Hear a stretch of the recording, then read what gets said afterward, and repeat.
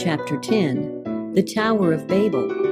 This chapter is based on Genesis 9, 25 through 27, and chapter 11, verses 1 through 9.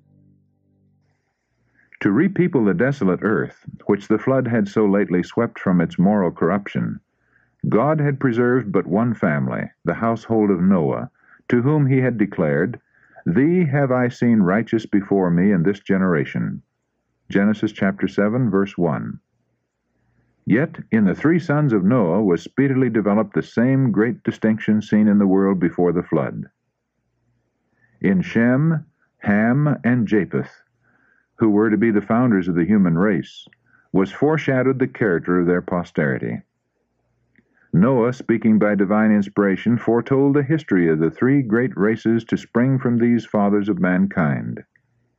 Tracing the descendants of Ham through the son rather than the father, he declared, "Cursed be Canaan, a servant of servants shall he be unto his brethren." The unnatural crime of Ham declared that filial reverence had long before been cast from his soul, and it revealed the impiety and vileness of his character. These evil characteristics were perpetuated in Canaan and his posterity, whose continued guilt called upon them the judgments of God. On the other hand, the reverence manifested by Shem and Japheth for their father, and thus for the divine statutes, promised a brighter future for their descendants.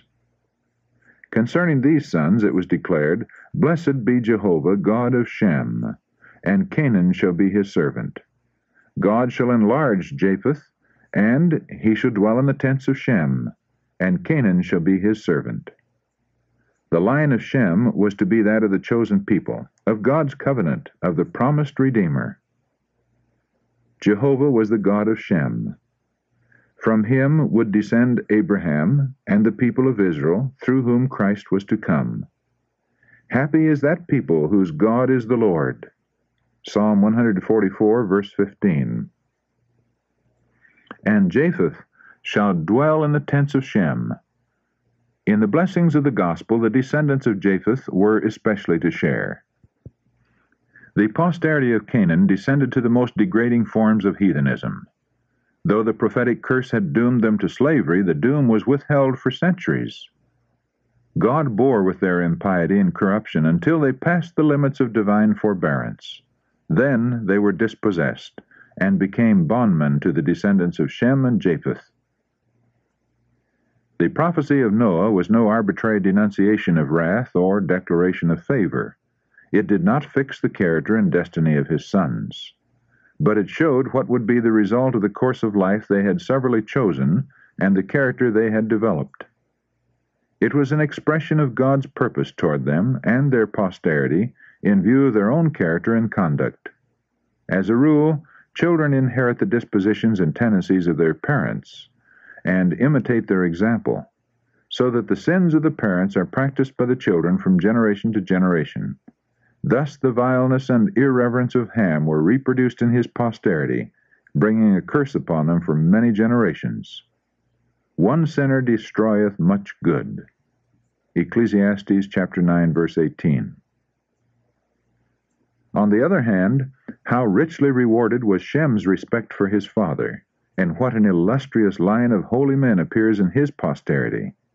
The Lord knoweth the days of the upright, and his seed is blessed. Psalm 37, verses 18 and 26. Know therefore that the Lord thy God, he is God, the faithful God, which keepeth covenant and mercy with them that love him, and keep his commandments to 1,000 generations. Deuteronomy chapter 7, verse 9. For a time, the descendants of Noah continued to dwell among the mountains where the ark had rested. As their numbers increased, apostasy soon led to division. Those who desired to forget their Creator and to cast off the restraint of his law felt a constant annoyance from the teaching and example of their God-fearing associates, and after a time they decided to separate from the worshippers of God. Accordingly, they journeyed to the plain of Shinar, on the banks of the river Euphrates. They were attracted by the beauty of the situation and the fertility of the soil, and upon this plain they determined to make their home. Here they decided to build a city, and in it a tower of such stupendous height as should render it the wonder of the world. These enterprises were designed to prevent the people from scattering abroad in colonies. God had directed men to disperse throughout the earth, to replenish and subdue it. But these Babel builders determined to keep their community united in one body and to found a monarchy that should eventually embrace the whole earth. Thus their city would become the metropolis of a universal empire. Its glory would command the admiration and homage of the world and render the founders illustrious. The magnificent tower reaching to the heavens was intended to stand as a monument of the power and wisdom of its builders, perpetuating their fame to the latest generations. The dwellers on the plain of Shinar disbelieved God's covenant that he would not again bring a flood upon the earth. Many of them denied the existence of God and attributed the flood to the operation of natural causes. Others believed in a supreme being and that it was he who had destroyed the antediluvian world, and their hearts, like that of Cain, rose up in rebellion against him. One object before them in the erection of the tower was to secure their own safety in case of another deluge. By carrying the structure to a much greater height than was reached by the waters of the flood, they thought to place themselves beyond all possibility of danger. And as they would be able to ascend to the region of the clouds, they hoped to ascertain the cause of the flood. The whole undertaking was designed to exalt still further the pride of its projectors and to turn the minds of future generations away from God and lead them into idolatry. When the tower had been partially completed, a portion of it was occupied as a dwelling place for the builders. Other apartments, splendidly furnished and adorned, were devoted to their idols. The people rejoiced in their success, and praised the gods of silver and gold, and set themselves against the ruler of heaven and earth. Suddenly, the work that had been advancing so prosperously was checked. Angels were sent to bring to naught the purpose of the builders.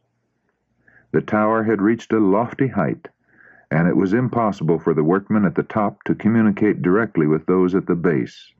Therefore, men were stationed at different points, each to receive and report to the one next below him the orders for needed material or other directions concerning the work. As messages were thus passing from one to another, the language was confounded, so that material was called for which was not needed, and the directions delivered were often the reverse of those that had been given. Confusion and dismay followed. All work came to a standstill. There could be no further harmony or cooperation. The builders were wholly unable to account for the strange misunderstandings among them, and in their rage and disappointment they reproached one another. Their confederacy ended in strife and bloodshed. Lightnings from heaven, as an evidence of God's displeasure, broke off the upper portion of the tower and cast it to the ground. Men were made to feel that there is a God who ruleth in the heavens. Up to this time all men had spoken the same language. Now those that could understand one another's speech united in companies. Some went one way, and some another. The Lord scattered them abroad from thence upon the face of all the earth. This dispersion was the means of peopling the earth, and thus the Lord's purpose was accomplished through the very means that men had employed to prevent its fulfillment. But at what a loss to those who had set themselves against God! It was his purpose that as men should go forth to found nations in different parts of the earth, they should carry with them a knowledge of his will, that the light of truth might shine undimmed to succeeding generations. Noah, the faithful preacher of righteousness, lived for 350 years after the flood.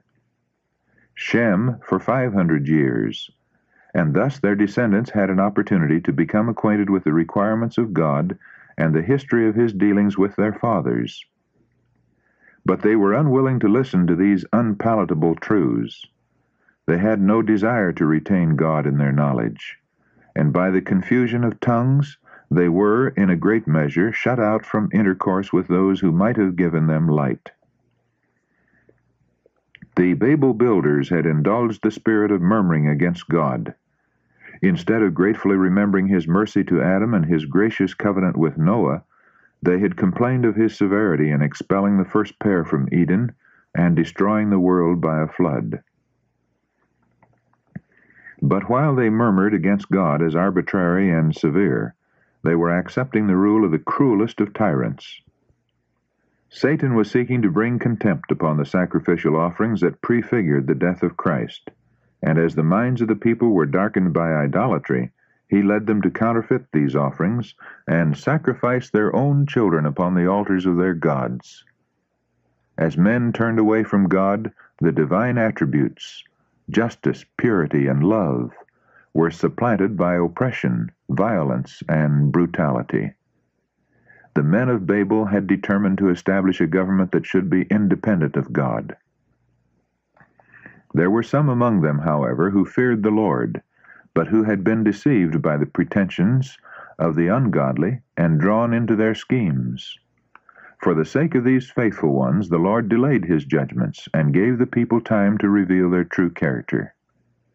As this was developed, the sons of God labored to turn them from their purpose, but the people were fully united in their heaven-daring undertaking.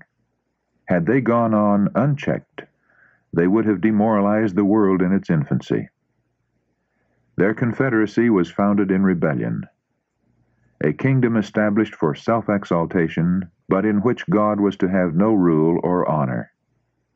Had this confederacy been permitted, a mighty power would have borne sway to banish righteousness, and with it peace, happiness, and security from the earth.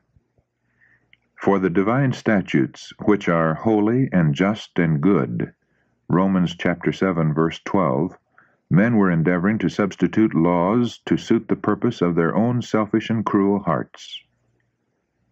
Those that feared the Lord cried unto him to interpose, and the Lord came down to see the city and the tower which the children of men builded. In mercy to the world he defeated the purpose of the tower builders, and overthrew the memorial of their daring. In mercy he confounded their speech, thus putting a check on their purposes of rebellion. God bears long with the perversity of men, giving them ample opportunity for repentance. But he marks all their devices to resist the authority of his just and holy law.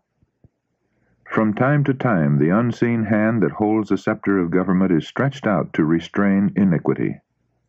Unmistakable evidence is given that the Creator of the universe, the one infinite in wisdom and love and truth, is the supreme ruler of heaven and earth, and that none can with impunity defy his power. The schemes of the Babel builders ended in shame and defeat. The monument to their pride became the memorial of their folly. Yet, men are continually pursuing the same course, depending upon self and rejecting God's law. It is the principle that Satan tried to carry out in heaven, the same that governed Cain in presenting his offering. There are tower builders in our time. Infidels construct their theories from the supposed deductions of science and reject the revealed Word of God. They presume to pass sentence upon God's moral government. They despise his law and boast of the sufficiency of human reason. Then, because sentence against an evil work is not executed speedily, therefore the heart of the sons of men is fully set in them to do evil. Ecclesiastes chapter 8, verse 11. In the professedly Christian world, many turn away from the plain teachings of the Bible and build up a creed from human speculations and pleasing fables, and they point to their tower as a way to climb up to heaven. Men hang with admiration upon the lips of eloquence, while it teaches that the transgressor shall not die, that salvation may be secured without obedience to the law of God. If the professed followers of Christ would accept God's standard, it would bring them into unity. But so long as human wisdom is exalted above his holy word, there will be divisions and dissension. The existing confusion of conflicting creeds and sects is fitly represented by the term Babylon, which prophecy, Revelation chapter 14 verse 8 and chapter 18 verse 2, applies to the world-loving churches of the last days. Many seek to make a heaven for themselves by obtaining riches and power. They speak wickedly concerning oppression. They speak loftily. Psalm 73 verse 8, trampling upon human rights and disregarding divine authority. The proud may be for a time in great power, and may see success in all that they undertake, but in the end they will find only disappointment and wretchedness. The time of God's investigation is at hand. The Most High will come down to see that which the children of men have builded. His sovereign power will be revealed. The works of human pride will be laid low. The Lord looketh from heaven. He beholdeth all the sons of men. From the place of his habitation he looketh upon all the inhabitants of the earth. The Lord bringeth the counsel of the heathen to naught. He maketh the devices of the people of none effect. The counsel of the Lord standeth forever, the thoughts of his heart to all generations. Psalm 33, verses 13, 14, 10, and 11.